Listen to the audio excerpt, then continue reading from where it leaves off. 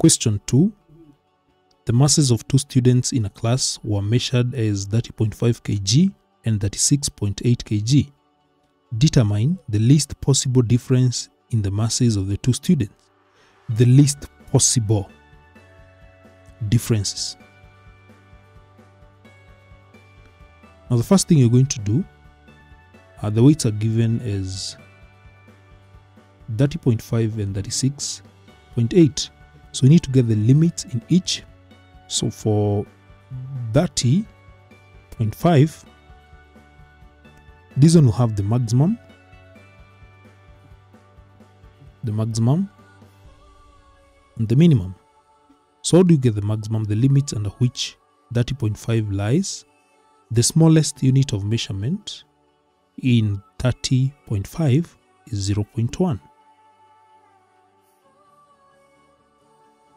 0.1. So we want to get the absolute error in these. We just take the smallest unit of measurement, we divide by 2, you get this one as 0.05. So if you want to get the limits under which 30.5 lies, we shall take 30.5 plus or minus 0.05.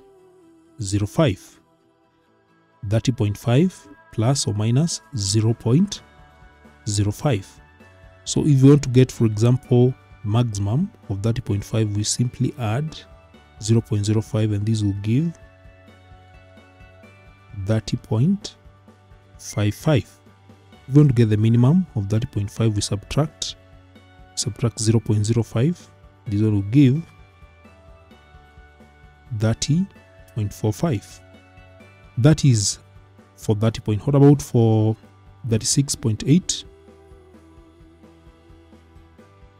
So for 36.8, still the absolute error will still be 0.05 because the smallest unit of measurement is 0.1. So 0.1 divided by 2 again, this will give 0.05. So to get the limits under which this one lies, we should simply take 36.8, then we plus or minus 0.05.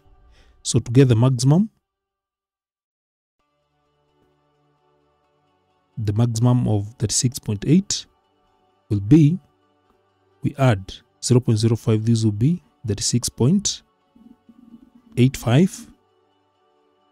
Then the minimum will be, you subtract 0.05, this will be 36.75.